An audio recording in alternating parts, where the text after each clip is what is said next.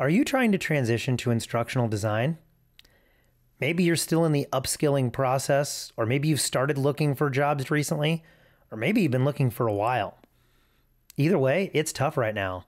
The job market is flooded with a number of candidates who are all looking to land a limited number of ID roles available, especially remote roles. I was there a few months ago myself, but recently I landed my first freelance contract and a full-time job that I love.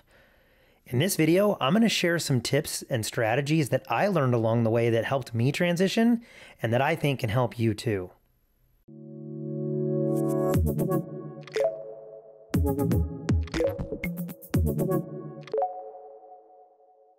My name is Scott Schmidt, and like many people trying to transition to instructional design, I was a burned out K-12 teacher at the high school level.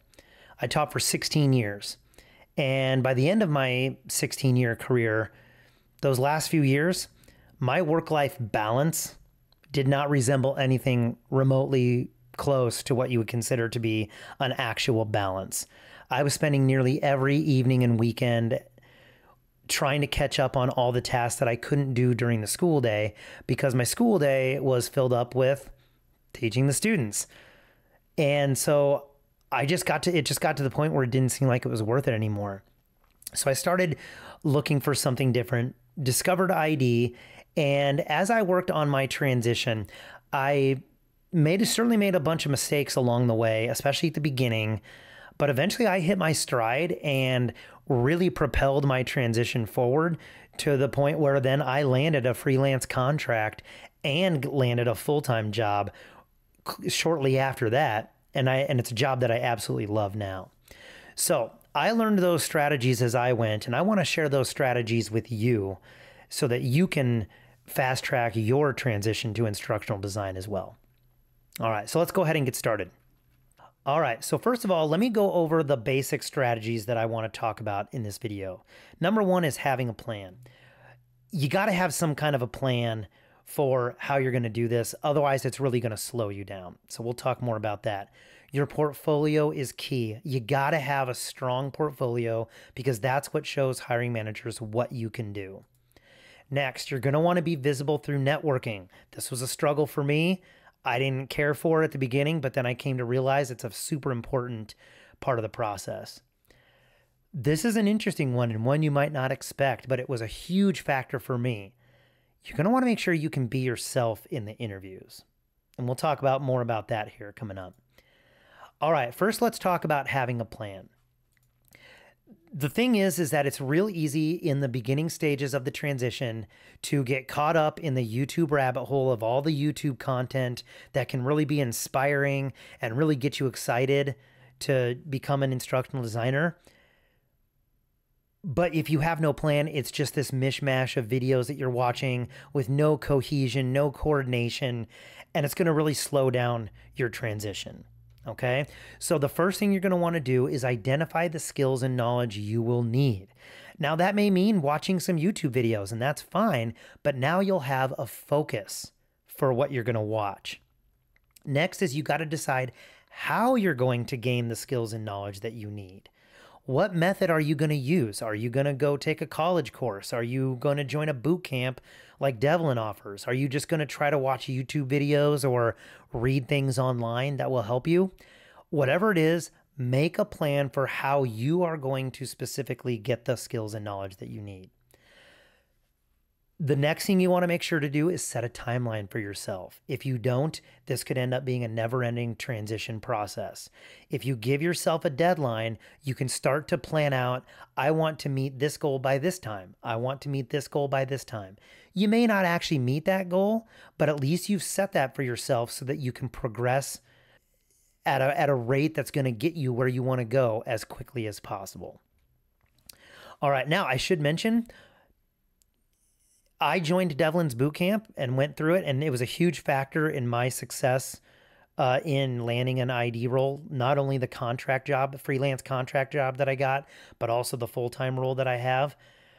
If you want, kind of a one-stop shop for these three things, Devlin's boot camp can help. Okay, so if you want more information on that, you can click the link in the description, or you just go to idbootcamp.com and you can learn more about how you could join Devlin's Bootcamp to really help you with all of these steps to forming your plan for transitioning to ID. The next thing we want to talk about is the portfolio. It's so important because the portfolio is what shows hiring managers what you can do. Hiring managers want to see your skills in action. They don't want you to just tell them what you can do. They want to see it. And the portfolio is where they can do that. Okay? But it's not just a place to link to your work. It should not just be a simple website that says, here, go look at this project that I created. Look at this project. All right? It's more than that. You want to highlight the best features of your work, and you also want to demonstrate to hiring managers that you can do the job that they want you to do. You should have a full process write-up for at least one of your big projects that you're most proud of that really shows the skills that you have. And honestly, you can design your portfolio in a way that really gets hiring managers excited to potentially hire you or at least reach out for an interview. And you can also design that portfolio to optimize what the hiring managers are going to see. They're not likely to spend a lot of time on your portfolio, so you got to put the most important things right in front of them. And so there's a strategy to that. Okay. Next, you could go ahead and create a portfolio and you might think it's fantastic, but until you get feedback from people who are in the industry already, who know what an ID portfolio should look like, you just really don't know if you've hit the mark or not. So it's really important to get feedback. And this is one of the best features of Devlin's Bootcamp, I should mention. You can get feedback all along the way from professional instructional designers who can let you know if your project is on the right track, if your portfolio is on the right track. All right. It is an invaluable resource in your transition because with that feedback, you'll know that you're set up to position yourself to be the person that those hiring managers want to hire. All right, let's talk about networking. Now, I don't know about you. This was not easy for me. I was very averse to networking. I always thought it was like, why would I just randomly try to connect with these people? We're talking LinkedIn. That's probably the best place to be. So I'm like, am I really just going to create a LinkedIn profile and then like just randomly contact people and say, hey, I want to connect with you? And the answer is, yeah, you want to do that. Okay. LinkedIn is definitely the place to be. And what you're going to want to do is you want to be strategic about who you're connecting with. Try to connect with people in the ID field, or at least people in learning development. I think what you're going to find is what I found. There's lots of helpful folks out there that want to help you succeed. I was blown away that when I tried to connect with people, a decent number of them responded with a personal message and said, hey, if you have any questions about the process, let me know. So I found that as to be a great, valuable resource. So like what I did is one day I just said, you know what, I'm going to swallow my pride and do this. I reached out to 50 people. The next day I reached out to 50 more. And then the next day, 50 more. Excuse me. And before you knew it, I had, 150 connections.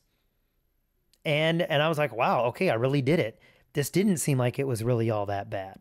Actually, it turned out to be very helpful. Here's the thing too. This is why you want to make a lot of connections on LinkedIn. It's not just because you can connect with helpful folks, but it works like a lot of other social media. The more connections you make, the more likely you will turn up in search results. And I'm talking search results by hiring managers, which is who you want to find your profile. But here's the thing. Just setting up a profile that hiring managers can see is not going to necessarily set you up for success. You need to optimize your profile. You need to optimize it in a way that whatever search terms the hiring managers use, you are going to appear in their search results because it's on your profile. And not only that, but when they get to your profile, you want it to look attractive and professional and really promote you as a strong candidate for the job that they're trying to hire for. All right. Now, again, Devlin's Bootcamp offers help with this. It helped me tremendously. I know another Bootcamp pro that I work with in Devlin's Bootcamp. This helped her quite a bit. she saw a dramatic increase in the number of search results she appeared in after she got her profile optimized with the help of Devlin. So if it's something you want to really take seriously and get your LinkedIn profile in a good spot, you can get that help in Devlin's Bootcamp. All right, next one, be yourself in interviews. This is one that may not be as obvious. But here's the thing. If you have the skills, you should be confident you can do the job. If you're not confident in your skills, you probably need to work on that more before you start looking for ID jobs. Because if you're not confident, that's going to come through in the interview. So if you have the skills, you should be confident you can do the job, and you should feel confident just being yourself. Okay? Hiring managers are looking to hire a person, not a machine. So this is where I took a little bit of a different approach. Some people may take a different approach than what I did. But I decided that I wasn't going to focus as heavily on interview prep for ID interviews. I did a little bit, but I also just focused on making sure I was going to be my authentic self. Because again, hiring managers want to find a person that not only knows how to do the job, but is somebody they're going to want to work with. Because you're a person, you're going to be working with these people. They want to see if you're a good fit for their culture and on their team. Now, here's the other thing about being somebody else that you're not in interviews just to try to impress them. That can backfire. If you come across one way in the interview and then they hire you and you are somebody completely different once you start working with them, you are not getting off on the right foot with your teammates. All right. They might be skeptical of who you are and might be like, why did we hire this person? This is not the person that they were in the interview process. So it's very important that you are yourself. I got to say, this worked wonders for me. Both the freelance client that I got and the interview team for my full-time job, they both made a mention of one of the big reasons we chose to work with you is because you seemed enthusiastic and authentic. You just seemed like a person who is excited to do the work and is someone that we want to work with. So it really made a big difference for me. Showing that you're enthusiastic and willing to learn can make up for a lack of skills in the job description. Because here's the thing. If you look at the job descriptions on LinkedIn, a lot of times they list tons of skills that they want people to have. Very rarely does anybody have all those skills. And they know that. But they want to find somebody who has that enthusiasm, who demonstrates that willingness to learn so that they can think like, I want to work with this person. We can help them get these particular skills, but this is a person I want to work with. So it really can help make up for any lack of skills you do have. I certainly didn't have all the skills that my full-time job was looking for, but excuse me. But the hiring team made a point to tell me that they said, we just liked you. You were enthusiastic. You seemed like you really were excited to do the work. And so we just decided, yeah, you seem like a person we want to work with. So let's go ahead and do that. And we'll help you with the skills that you may need. All right. Now, if you do want some interview prep assistance, Devlin's Bootcamp offers that too. So it's something to consider as you go through the process of deciding how you're going to transition. If you would like some of that interview prep help, Devlin's Bootcamp can do that for you. All right. So I figured I'd share a little bit about my current role because any of you teachers that might be watching this video might be interested to know that I work in a public school district. Yeah, I got hired as an instructional designer in a public school district. It's kind of interesting. The district is large, so that's why they have a full ID team. All right. Now, here's the thing, though, is I get to use my skills now, my instructional design skills, in an environment I'm already familiar with, which I really like. I'm a strong proponent of public schools, and so I like that I can still be in that environment, just in a different role outside of the classroom. This is what's so awesome. I get to create learning experiences for a lot of different roles in the district. My team creates training and learning resources for HR, transportation, food service, custodians, communications, payroll. I mean, really any number of areas of different roles in the district. We provide training for them. And I really like that I get that variety. Here's another awesome thing. I get ample time to collaborate with my teammates. It's fantastic.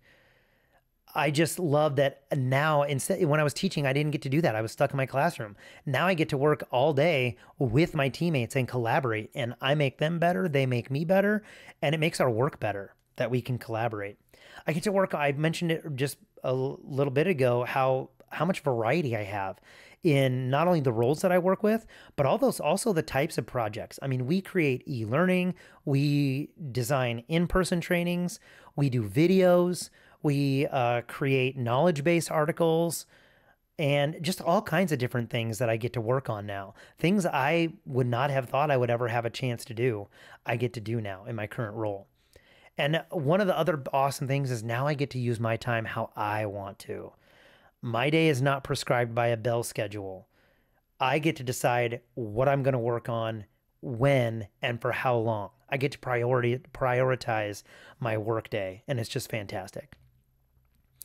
All right, so as a recap, let me remind you that one of the first steps, let's kind of recap these main strategies here. Number one is have a plan, okay? You got to have that plan for how you're going to transition to ID. What's that going to look like? You want to make sure you have that plan. The portfolio, you got to have a strong portfolio, okay? It's how hiring managers are going to see what you can do. It's your way to promote yourself as the best person for that job. Be visible through networking. It's key. Get on LinkedIn, create a profile, reach out to a bunch of other people in the industry. They're going to be helpful, and you'll show up in more search results of hiring managers. Be yourself in interviews. Remember that hiring managers are hiring a person. They want to make sure that they're hiring somebody that they want to work with and demonstrates an enthusiasm for the job. Is somebody that they want to work with. Okay? So being yourself in the interviews really is important there. Okay, so I'm going to kind of wrap up this video here, and I just have a few other messages for you, okay? Remember to trust the process and that good things can happen. If you create the plan, if you take the right steps, who knows when it'll happen for you, but you're much more likely to get where you want to go if you trust that process. If you take these steps to position yourself to be a top candidate for a role you will love, you're setting yourself up for success. Okay? You can position yourself to be the top candidate. Now, if you want help landing a role like I did, we'd love to have you in the boot camp. I absolutely could not have landed my job without it. You can get one-on-one feedback from Devlin and his team, including me. And it's a team of real ID professionals to ensure that your portfolio is top notch. We want to make sure your portfolio sets you up for success. We also want to help you create that portfolio so that you can make yourself super competitive for these roles. Okay? Not just to show what you can do, but also to make sure you are super competitive with the flooded market right now. Okay, so you can learn more about Devlin's Bootcamp by clicking the link in the description, or just go to idbootcamp.com. All right, thanks for watching. I hope you learned something that will help you out. I'm glad you reached the end of this video. So bye-bye for now, and good luck to you.